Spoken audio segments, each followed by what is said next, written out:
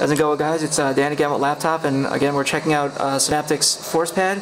Right now we're checking out how it can be implemented in a game. So again, the ForcePad can pick up your different pressure inputs. So what we're going to do is we're going to show you how we can turn the plane.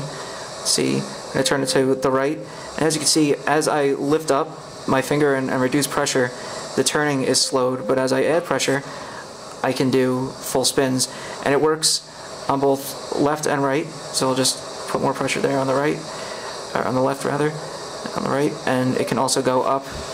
See, and it can pick up the pressure going down. There you go. And actually, that kind of input is going to be really good with kind of productivity.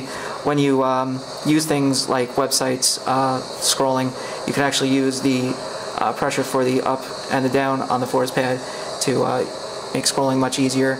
It's going to kind of replace the way we currently scroll. So it's a really new, different way to look at the human interface on a laptop. So again, this is Dan Halley with Laptop, and we're here with Synaptics and their ForcePad.